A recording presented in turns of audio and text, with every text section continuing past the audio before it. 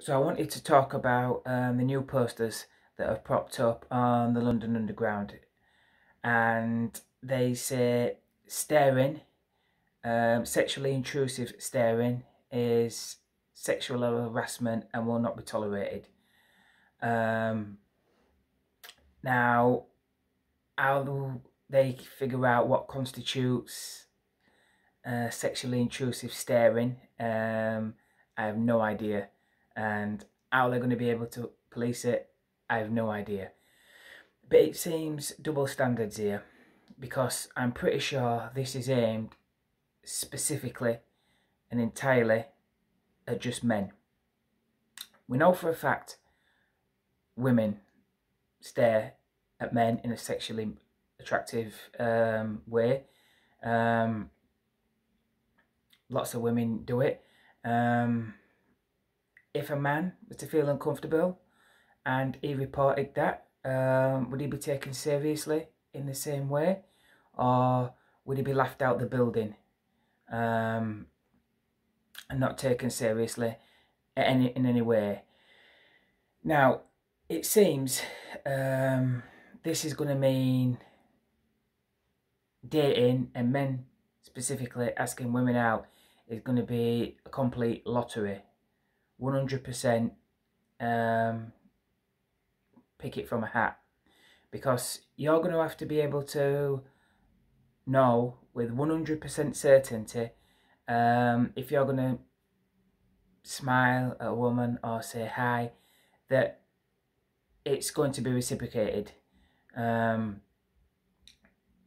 because it could end up in you getting a date, or potentially it could end up in you spending a night in the cell. And that seems to me, if we're going to go on this lived experience, that is purely down to the woman's interpretation.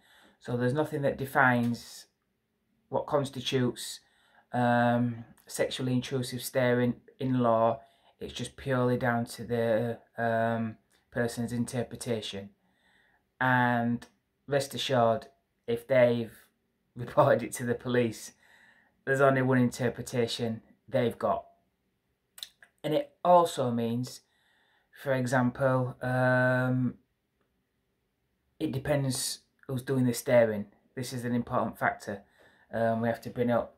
So, a guy could stare at a woman in an innocent manner, a smile, and if she finds him unattractive, she's likely to be creeped out and think, oh, this is disgusting, it's creepy.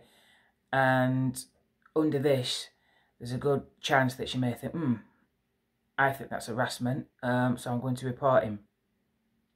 Now, that exact same behaviour, when done by, for example, if Brad Pitt were to do it, it's not creepy all of a sudden then, and there's no way she'd interpret it as sexual harassment. So the exact same behaviour can be viewed favourably, seen as a good thing, or could end up in being criminalised for harassment, purely depending on which guy's doing it and whether the woman thinks he's attractive or not. This is going to mean not so good news for relationships between men and women. Let's be clear on this.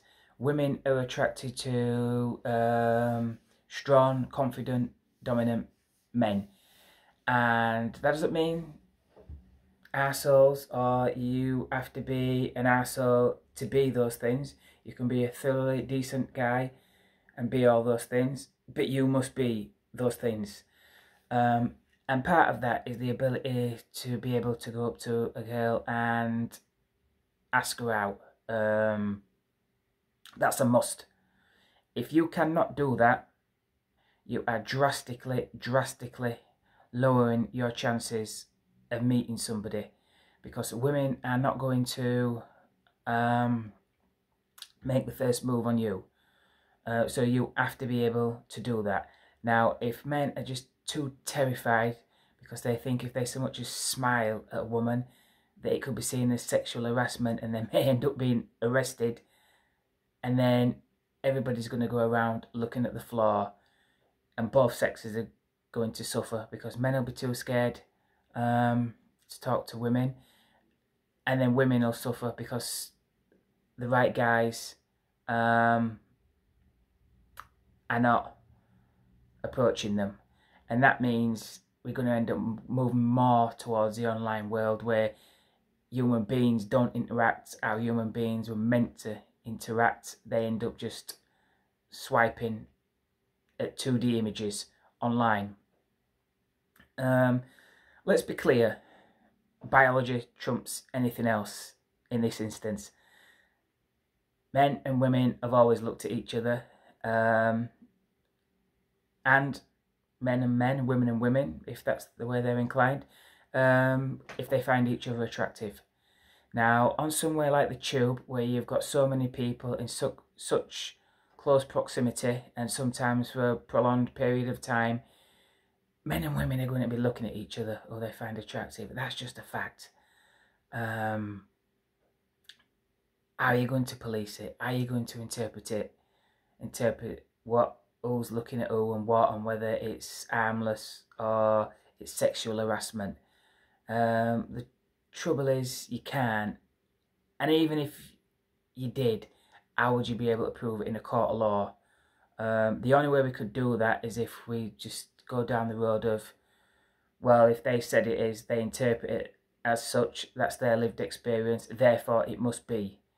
That's not good. That's heading towards a totalitarian state, let's be clear. And as long as innocent staring and flirting is going to constitute sexual harassment, and then it trivialises and normalises and undermines real sexual harassment. And that is not a good thing either. Anyway, let me know what you think in the comment section below. I hope you enjoyed the video, and if you like the content, please feel free to subscribe, and any questions, yeah, I'll do my best to answer them. Thanks.